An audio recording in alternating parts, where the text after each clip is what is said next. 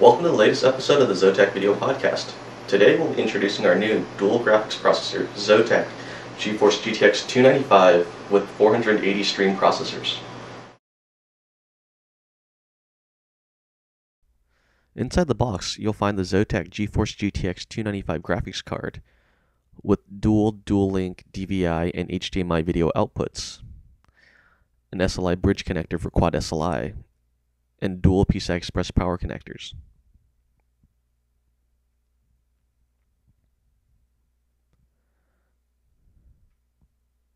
Bundled with the card is a DVI-to-VGA adapter, an HDMI cable,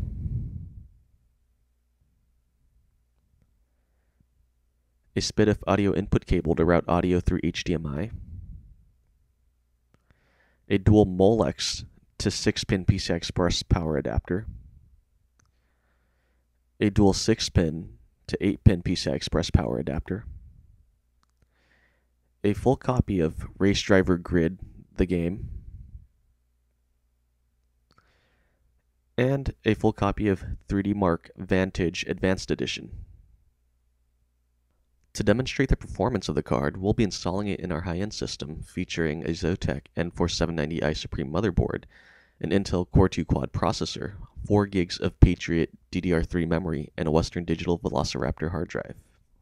Please make sure you have an adequate power supply before installing the ZOTAC GeForce GTX 295 graphics card.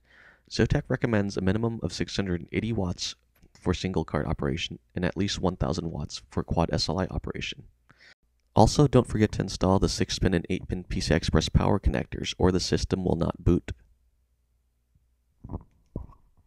What makes the ZOTAC GeForce GTX 295 unique is the use of dual GTX 200 graphics processors for a total of 480 stream processors, 1.7 gigs of video memory, and an effective 896-bit wide memory bus. To demonstrate the power of the ZOTAC GeForce GTX 295, we'll be using the games Crysis and Race Driver Grid.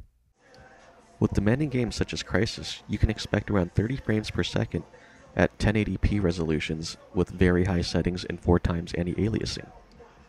With games such as Race Driver Grid, you can expect around 78 frames per second at Full HD resolutions with ultra quality and 16x anti-aliasing.